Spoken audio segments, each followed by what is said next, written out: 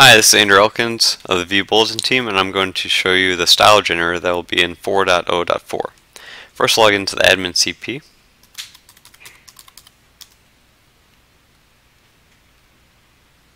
And on the left side, under Styles and Templates, choose Style Generator.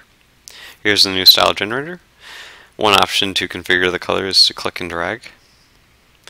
Drag the primary color, I'll set it to orange. And then you have a secondary color, which you can click and drag. I'll set that to yellow for now.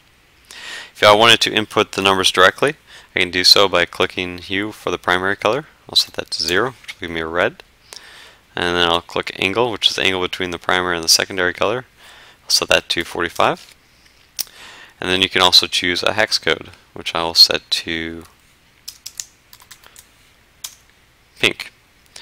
You also notice when I'm changing over here, it'll change the palette and the preview.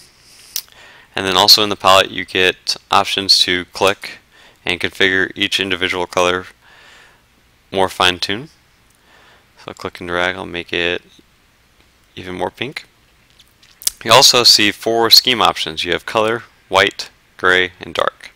The white is basically a default style replacement. Instead of the standard blue, it's the color you choose.